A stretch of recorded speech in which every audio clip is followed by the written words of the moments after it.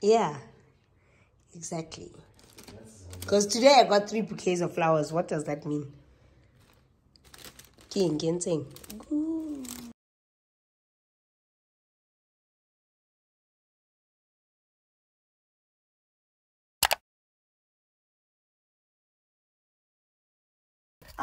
Hey chaps. It's the beginning of another vlog. I'm actually trying to set up, I'm meeting Lucia now, and I've got like a little, okay, to set up a gift for Lucia. I'm meeting her now, and I just wanted to get her a little something to make her day. As you guys know, I get books all the time. I gift books, but I also gift my friends books as well. So I'm gifting her, I'm gifting her one of my favorite books. This is Secret Lives of Church Ladies, because I absolutely loved it. I'm going to wrap them up separately. Perfect. And I'm actually also going to throw in Claire McIntosh's The Lost Party. I'll throw that one in there as well. Gifting for me is not necessarily my love language. I'm also going to throw in some chocolates there so that she enjoys. Gifting is not necessarily my love language per se. But I like just making someone's day like that sometimes, you know. So yeah, 5 minutes away from the mall where I'm meeting Lucia. If you're not familiar with who Lucia is, you'll see. She's also a creator, so you'll see. Gonna meet up with her now.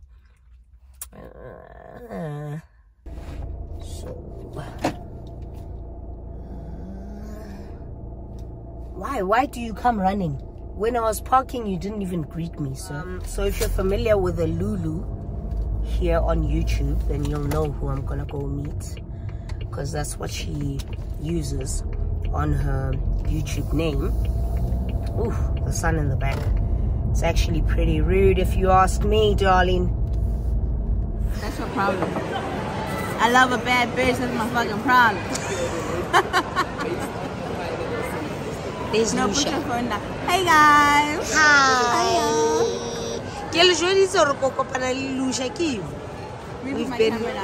We're just happy. Tell the girlies that we're best friends now. We are BFFs forever. Okay, we are grown BFFs forever.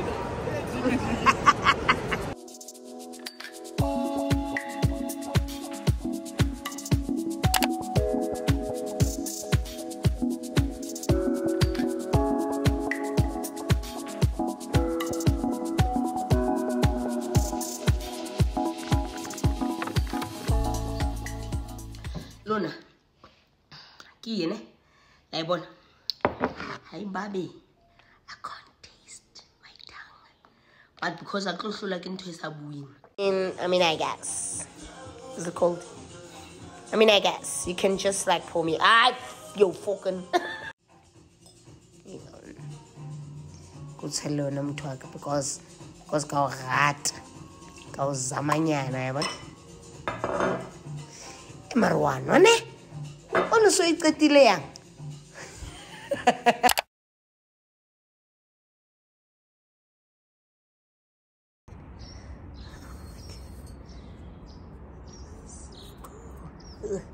Proper snowing. Oh my gosh, this is so cool! Wow, what a time.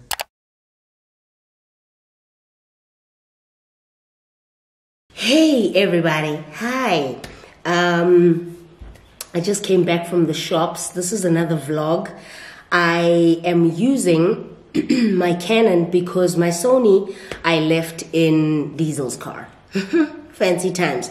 And this one is literally about to die, but I thought that before it does, we do a grocery haul. When was the last time you saw a grocery haul? And when was the last time you saw one? This is what this channel is about. And my lips are dry. This is what this channel is about. So I'm using my M50 right now. And the settings, I'm not sure if the settings I'm happy with, but because we have this and yeah, mics, all of that is fine. We're just gonna have to do with it for this vlog until I get my Sony back. So here we go. I went into Woolies and I went into Woolies. Okay, my hair's a tip. Let's not judge. Went into Woolies, got myself the chicken, which I think is exorbitantly priced. It's 100 Rand for the rotisserie chicken. It's crazy, but it's really good, so it's worth it. Picked up my faves, which are the seeded rolls. Really love these.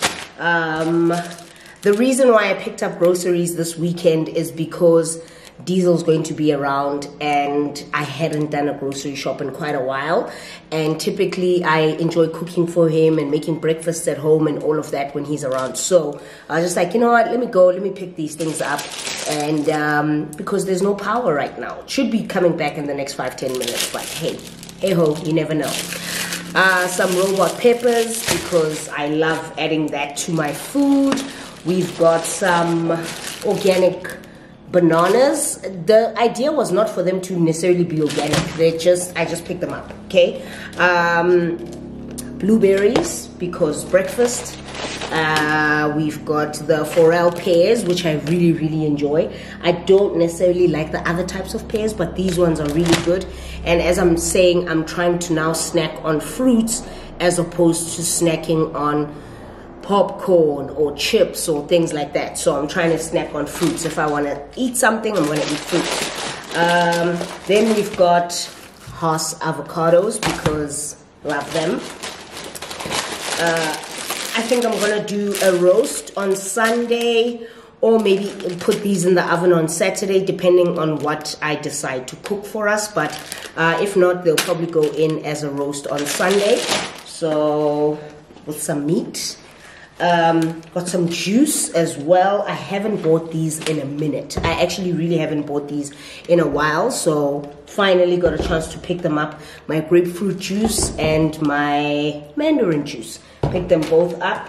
And then there was a special on a whole bunch of lamb, so I picked that up. From 420 to like 200 bucks. Okay, so it's and when you know how expensive lamb is. When you know, right? Okay, oranges, of course. Got some oranges. Got more vegetables. These are the country vegetables. Strawberries, pumpkin, butternut. A little bit of coleslaw. Ooh, battery's gonna die. Grapes. Tomatoes for salads. Love that. Julienne vegetables for a stir fry later on this week, maybe tomorrow or weekend sometime. Some of my favorite salads. We've got the bulgur wheat one, and we've got some beetroot as well. And then finally, we've got the strips. These are the beef strips that I'm going to make the beef stir fry with later on in the weekend, but you'll probably see all of that. Battery's about to die, so I'm gonna go pack these away. Hopefully the power will come back. I'll charge the battery up and then we'll sit down and have a chat. There's a couple of things that I want to show you that I picked up from Take A Lot, and some book mail and all of that. And yeah, talk to you guys a little bit later. Let me put all of this stuff away.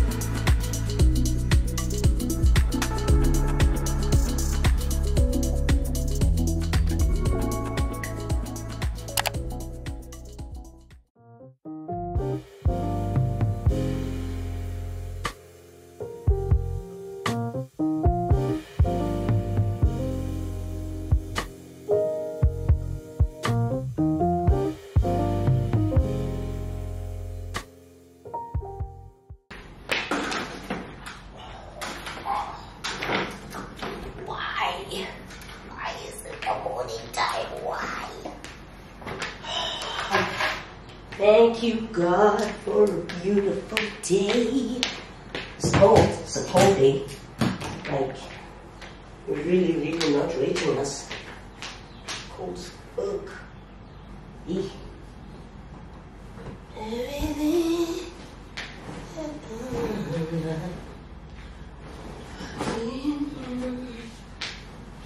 Oh.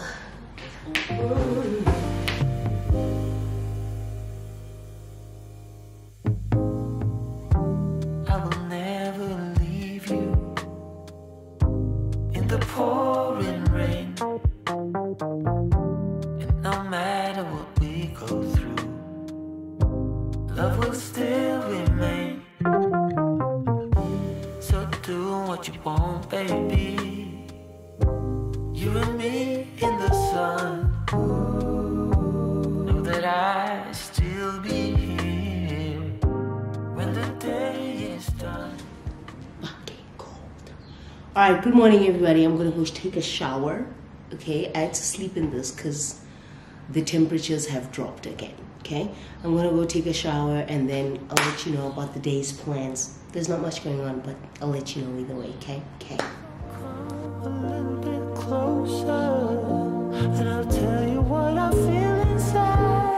You know I'm gonna wait on you. I'm gonna wait on you. You know I'm gonna wait on you. Yes, I'm gonna wait on you. No one's gonna love you like I do. So glad that I found you. You're the missing piece, the last piece of the puzzle. I'm finally at ease. So when times are rough and the promises we make. So one thing I will share with you is that it's freaking cold. Why? That's my labello. Anyway, hi, hey everybody, good morning. Man, it is cold. I just prepared my drinks for when the power goes, because the power is going to go in the next 10 minutes. And I have a coaching session at 11. It is now 10 to 10. So I need to head upstairs and prepare for that. That's great. That's fantastic. That's fun. In the meantime, I wanted to share with you some of the books that I'm reading at the moment. One I'm listening to, and I'm pretty much done with it. Yeah, I've got an hour, about an hour or so left. This is the book. In My Dreams, I Hold a Knife, and this is by Ashley Winstead. It is a thriller. Now, I was really looking forward to reading or listening to whatever it is, this book, because I was really excited about it. I'd heard good things about it. For me, it is just so you're following these Courtney, Jessica, 5-6 friends that go to this university together, this really prestigious university called Duquette. And the character we're actually following is Jessica. And we're hearing the story from Jessica's point of view. And Jessica is intolerable. She's just, if ever I came and I read a book where I didn't like the main character, this is it. She's intolerable. She's arrogant. She's quite antagonistic. She's very ignorant as well. She's a shitty friend. Like, she really is. So anyway, you follow these students, they're friends. They go to this prestigious university. And we're watching or reading this book in 2 dual time spans from Jessica's point of view. So we're seeing it back then and we're seeing it at a later stage. Jessica is now grown and she's living lavish. She's wealthy. She's got a great career. And she goes back to the school for sort of like a reunion, like a 10-year reunion. And they all go back there. There's 7 friends. They all go back there. One friend passed away, died while they were still in school. And she was found in her room. And this is the friend that Jessica shared a room with. She was found dead in her room with like 17 or 20 stab wounds. And the person who had killed her was never really found, even though there has been suspicion from this girl's older brother, that one of the 7 of the friends had taken her life. So now you're going back forth, watching their friendship develop, watching how they also drifted from each other over the years. Some of them married each other, and you watch their relationship and you kind of just get an inkling of the dynamic of the friendships and how so-and-so was closer to this person and so-and-so was closer to this person. Jessica is a little bit of a dinglebat. I actually didn't like her. I don't like the book, so I don't really feel like talking about it that much. I do want to finish it. The twists and the turns, the book itself is written pretty well. It's quite atmospheric as well, which is something I appreciate. But the characters are truly unlikable. There's a character there called Courtney who is just, oh my God. But a book I did start reading yesterday, which I heard great things about, and I have been itching to just read a literary fiction novel. This is Eleanor Oliphant is Completely Fine by Gail Honeyman.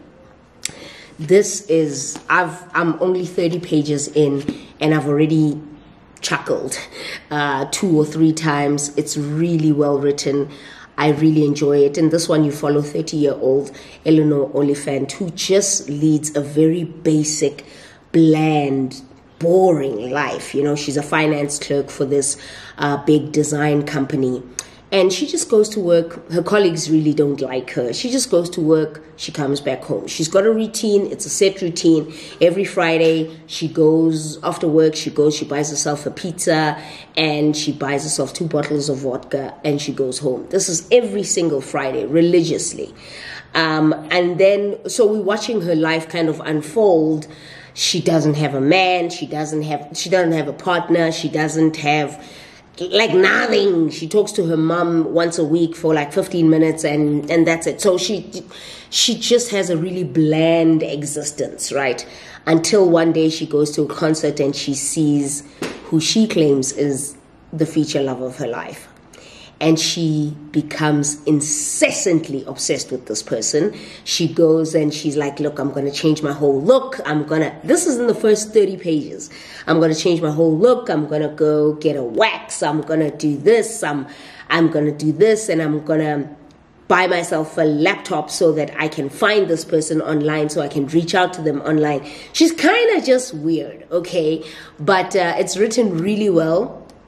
And it also expresses the mundaneness of just normal life. Like, not everybody lives this really exciting life where every day is a big surprise or every day is a big thing, It expresses, I think, in the first 30 pages, a life that many people live.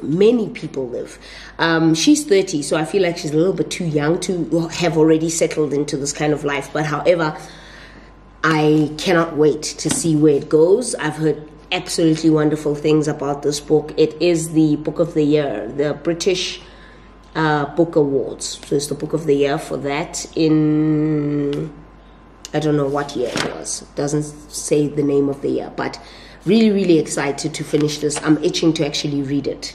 In this hour that I have before my client, I'm actually itching to read it. There's no mic on here. As I said, I'm using my Canon. So bear with me, okay? The next vlog will be, the sound will be proper. I do have the mic. It's somewhere. I just don't know where it is, and I couldn't be bothered.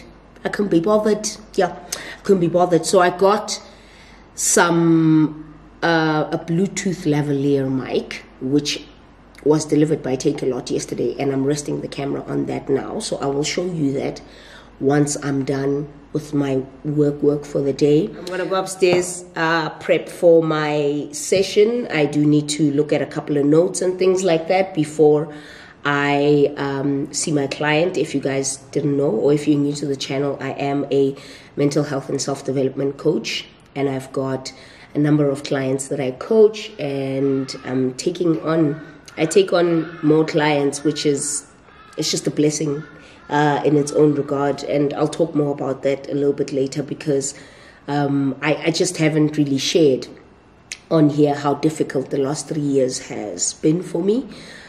So I've had to rely on all my extra side work to kind of help me, you know, and help for my financial security, which is one of the things that stresses me out the most, which is one of the things that really, really plagues on my mental health quite a lot. I don't like to be financially insecure. It's not me. So I'm hopeful that things are looking up, and the coaching and having people who believe in me coaching them, and having people who ask me to come and speak at events and all of that, it's just truly been a blessing that's alleviated me so much in terms of just constantly being stressed out about financial security. But we'll talk about that. General main, that's just an honest chit chat, but we'll have a chat about that.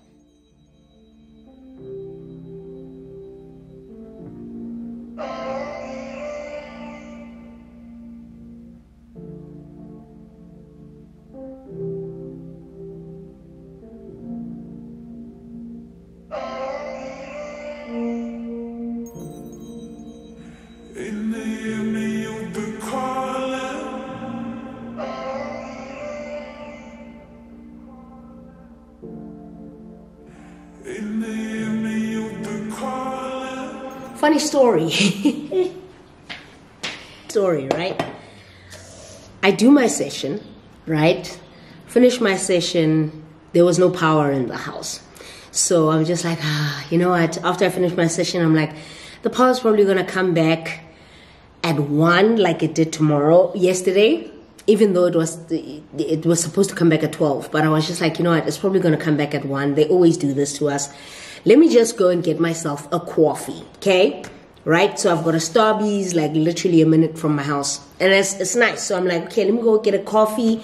I'm going to sit there for about another hour, read my book, and get a sandwich. As I am driving out, I leave the house. There's no power in the house, right? The solar works, but I can't, the plugs don't work. So it's fine. I leave the house, and I'm just like, okay. As I turn the corner and I approach the robot, boom, power comes back. So I was just like, you know what, I'm already in the car, screw this, I'm gonna go get the Starbucks, and I'm gonna get the Starbucks, the sandwich. So I really love their brown bread, bacon and cheese sandwich, and then I asked them to toast it up for me. And then I was just like, okay, instead of sitting there, I'd rather be comfortable and cozy on the couch and read my book while I'm on the couch. So that's what I'm going to do now while I eat. But before that, I go to that Starbucks quite a lot. And normally when I go, I'm just going to work or to read, have a cup of coffee, whatever. But I've noticed that since that Starbucks has opened, I've literally fallen into the Starbucks accessories trap. And recently they've been doing a lot of black, tumblers, that kind of thing. And I wanted to show you some of the ones that I've picked up that I absolutely love. One of them, Diesel bought for me. This is by far, I'm going to mention this and I'm going to say it now, it's a splurge. I understand Starbucks is very expensive, especially their stuff. It's quite expensive. So I'm just sharing. If you're somebody who likes tumblers and containers and all of that, I'm just sharing that I'm a fan because They're black, okay? The first one is this tumbler here, and it's got the Starbucks logo there in painted, and the rest of the tumbler is matte, and I absolutely love it so much. This I typically use quite a lot when I'm driving, and I'm just like, okay, let me pour myself some water, and then I walk out and I use that. And then at night, or when I'm in the house and it's cold and all of that, I have this Starbucks coffee mug. It's stunning. It's stunning. It's great. Keeps my coffee quite warm the whole time. Love this one as well. And then what Diesel got me recently at his Starbucks, because mine doesn't have this, and I was really gutted. So I saw it at his Starbucks a couple of weeks ago, and I was like, please buy me this. And he's like, stop it, walk, just walk away, walk. And then he got it for me like a week later. So I was just like, thanks, buddy. So this is also like, oh my God, they're just stunning. They're stunning to do as well. I'm very hungry. That's another thing. I'm very, very hungry. This is the bacon and cheese brown. So this is the bacon and cheese brown bread sandwich. Get up, Peter.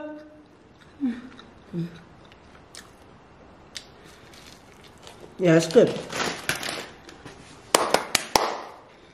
It's good. Right? I want to show you what I got from Take-A-Lot. So this is like a Bluetooth lavalier mic, and I'm resting you guys on it. So let's do this. So here it is.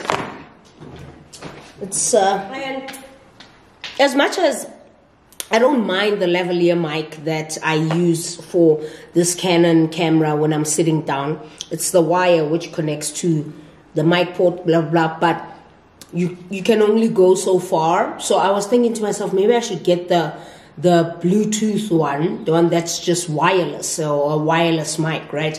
My dream one, the one that I'm really gonna get one day, not now, but one day as part of my collection, is the Rode one. But for now, I decided to get this one because it's got great reviews. So let's see.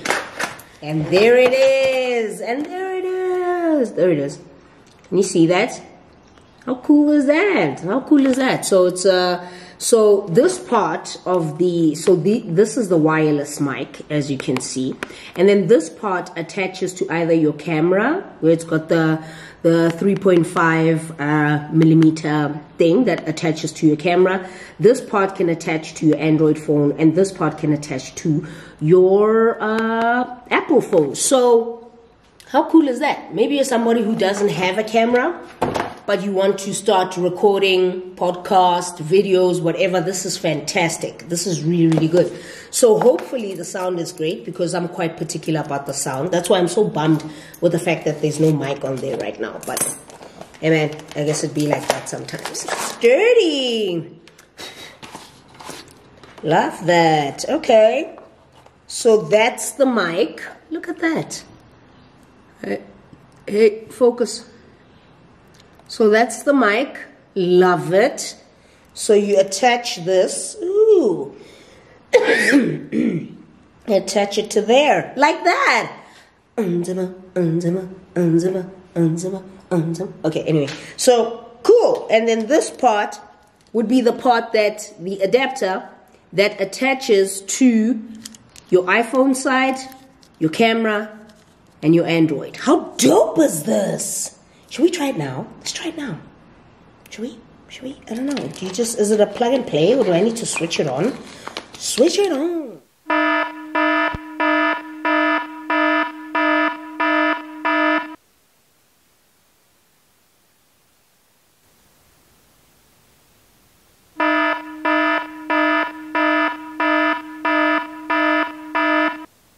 So what we're gonna do is try and switch off noise reduction, and hopefully that should sound a lot better. I don't know, man. Learning these things is always the trickiest part, but we're gonna see how it works out, and then once I figure it out, it's gonna be a party. The sun is not sunning too much on me at this point, but I got a couple of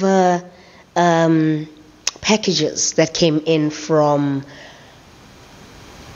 Jonathan Ball Publishers, and we have one from Penguin Random House as well. And I thought, might be a good idea to show you the packages, show you what I've received. And on top of that, I also picked up some books that Mr. Diesel got for me, which was absolutely wonderful. Thanks, bro. Appreciate you. So let's clip this in and hope for the best, okay? All right. So anyway, I've attached you guys further down somewhere. Right, here we go. So right now I'm going to show you what I got from Penguin Random House. Thank you very much to Penguin for this. This is actually a book that I was looking for. I really was looking for this one, and I was so excited. This is Holly Corbin's I Will Find You. And Holly Corbin typically writes a lot of thrillers, crime thrillers. And I was really, really excited to get this one because I had requested it, but I never got it. And I had a conversation with someone from Penguin at an event, and she was like, you know what, I'm going to see if I can find it for you. So this is essentially about a dad who wakes up. His name is David. He wakes up to find himself covered in blood. And it's not his blood, but it's his son's. And even though he knows that he didn't murder his son, the overwhelming evidence against him puts him behind bars indefinitely. 5 years into his imprisonment, Cheryl's sister arrives and drops a bombshell. She shows him a photograph of a friend took on vacation at a theme park. The boy in the background looks familiar. Could be his son, could it not be? I don't know, but the title of the book had me at I Will Find You, and I was like, I know that's right. And then from Jonathan Ball Publishers, I got a really, really lovely package. Here we go. Got a really, really nice package here. It was all wrapped up and it looked cute, and it came with some sweets and some sherbet and some chocolate eclairs, Cadbury, and yeah, I was really, really looking forward to this one. So the name of the book, and I think it's a new one, this could be a arc. No, I don't think it is actually. This is called Girls of Little Hope. Looks pretty lovely, okay? And 3 girls went into the woods. Only 2 came back covered in blood and no memory of what happened. Being 15 is tough. Tougher when you live in a boring-ass small town like Little Hope. Donna Ray and Kat kept each other sane with the... kept each other sane with the fervor of teen girl friendships, Zion making, and some amateur sleuthing into the town's most enduring mysteries, a lost gold mine, and why little Ronnie Gaskins burned his parents alive a decade ago. What do you even mean? So it's Friday afternoon. It is 2:45. At this point, I think I'm just going to relax a little bit, unwind, and not worry too much about, I've been working, but trying to figure this out for the last 45 minutes. But finally I figured it out, and I'm really, really excited about it. So we're good. Okay. Yeah, I'll check in with you guys a little bit later. I'm going to start probably editing this video now, but we'll see how it goes. Okay.